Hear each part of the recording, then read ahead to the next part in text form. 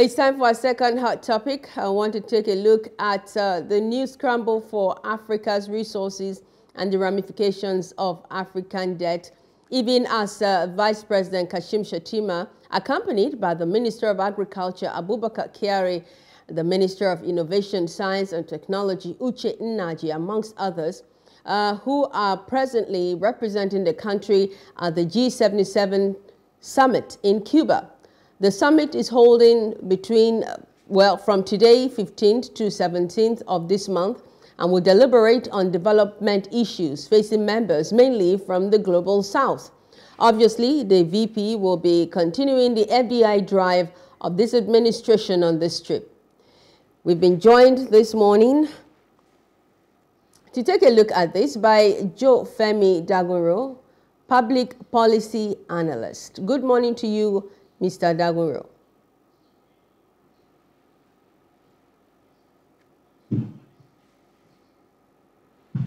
Good morning to you.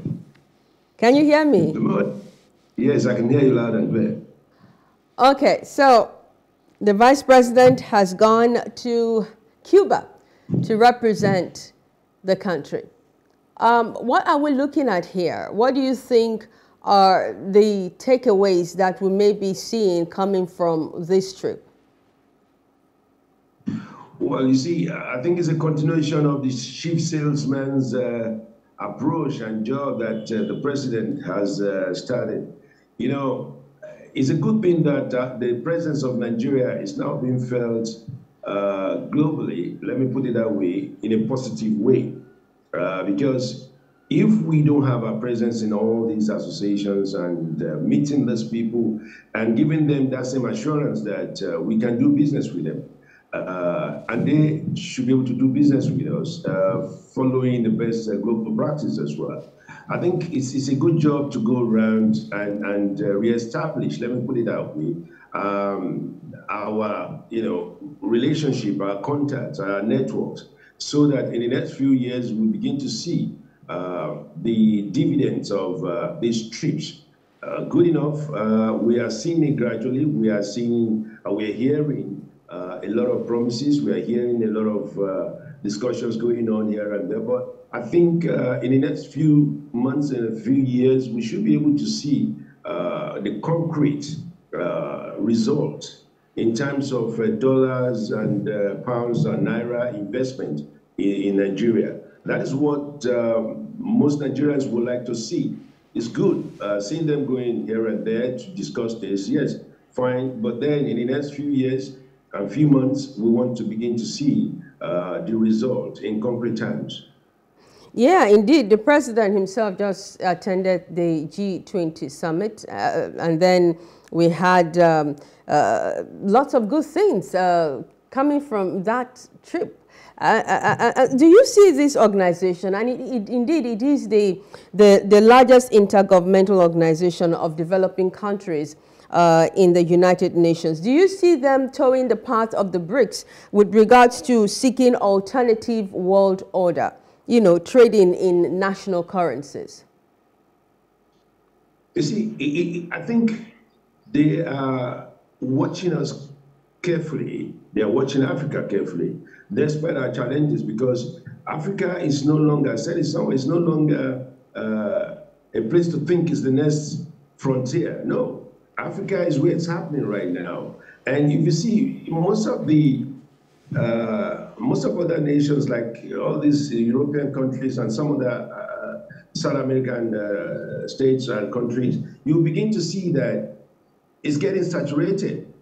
And, Africa has the population, the market, not just having the population, we have the resources as well, in terms of natural resources, human resources, name it. So you have to look into Africa right now, and not just looking into it, because they've been looking into it for the past years. So it's now to participate in it. And I think most of the things they are looking into, how can we participate gainfully because it's not going to be free anymore. And we have to begin to decide with them. We have to begin to negotiate. We have to begin to dialogue. It's unlike before where you just come and dictate to us. So Africans have grown out of that dictatorial era whereby you just come and tell us this is what you have and this is what we must take. They have seen it now that Africa is not a place you can just go and dictate. We have our choices, we can make our choices, and we can tell them this is what we want. I just want our leaders, African leaders, to come together and have a voice, a strong voice for that matter. And, so that the world will begin to respect us, beyond the colonial era, the colonial mentality. And this is what is going on right now. And I think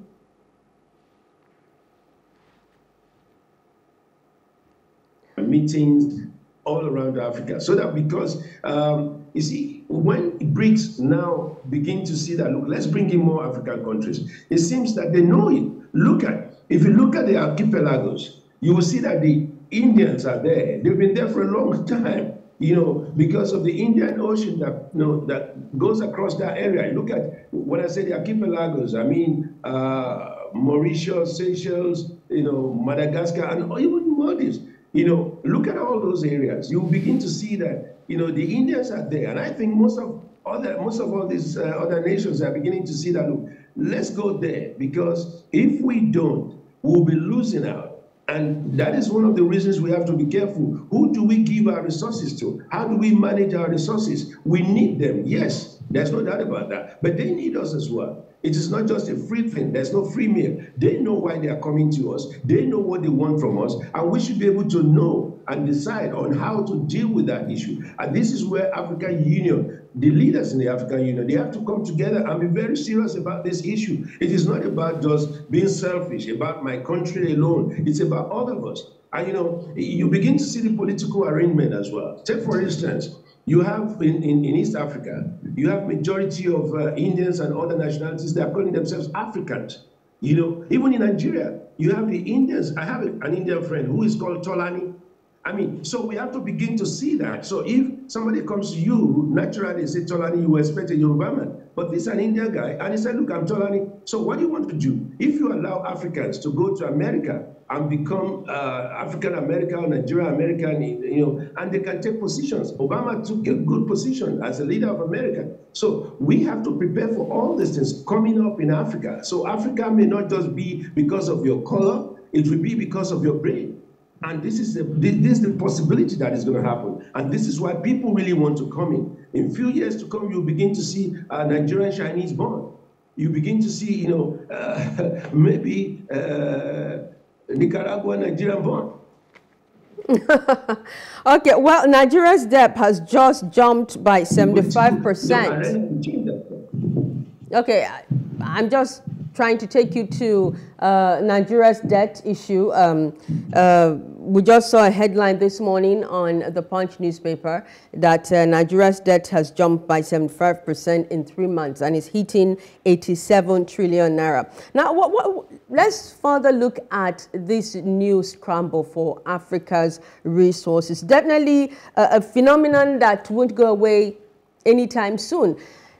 No doubt, this new scramble is different from the old scramble of between 1881 to 1914. But let's look at this new scramble and how it can impact on the development of the continent's economies. You see, we are borrowing, and it's good to hear from the president and his minister, Wale Edunda, said, look, we're not just going to continue to borrow. It's not going to be business as usual. You see, a developing country, not only because we're a developing country, our budget is on deficit. How do we maintain all of that programs that we have? So definitely we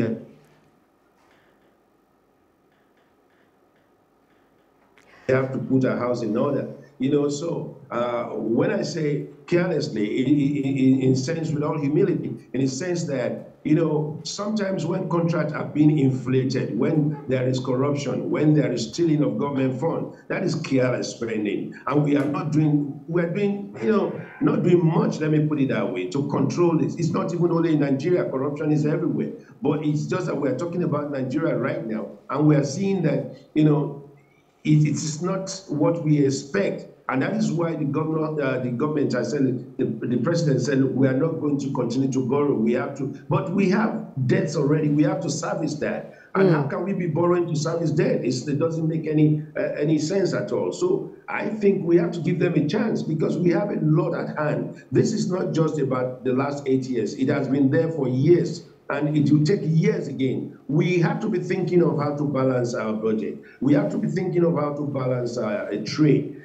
So this is a big task, and that is why I'm saying it is not just to evaluate this within a year and expect miracle to happen. We have to. And taking the budget carefully, I think they are going to work on it. The next budget will give us an idea of how this government will be serious about servicing our debt. But then we still have to borrow because we are on a deficit budget. And until we begin to have a kind of surplus, whether in terms of locally made, boosting our locally made goods, boosting our manufacturing sector, boosting our agricultural sector, boosting our health sector. So we need a lot. It's going to take some time, and I bet you it is not a month. It's going to take years. Definitely, and then the leaders of the continent need to do a lot to reclaim our sovereignty. You alluded a bit to that, but I think let's look at that very, very critically. The vice president is in Cuba right now. The Global South is making it clear that they want an open, more inclusive multilateral cooperation, something that's making the West uncomfortable, understandably.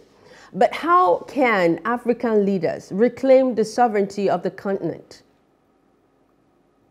You see, basically right now, it's just with us. Nobody is coming now to conquer us if we are serious with what we are doing, if we have our own agenda and we follow it.